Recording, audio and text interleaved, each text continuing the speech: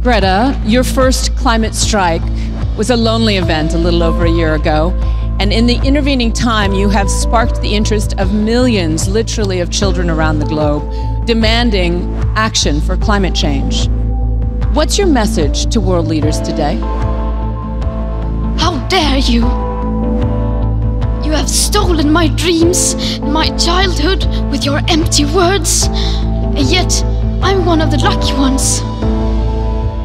People are suffering, people are dying, entire ecosystems are collapsing.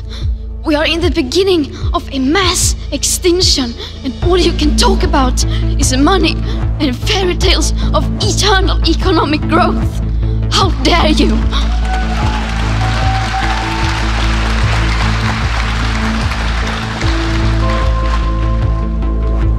For more than 30 years, the science has been crystal clear.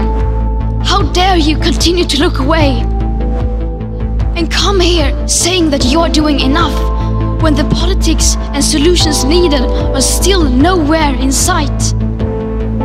But the young people are starting to understand your betrayal. The eyes of all future generations are upon you. And if you choose to fail us, I say we will never forgive you.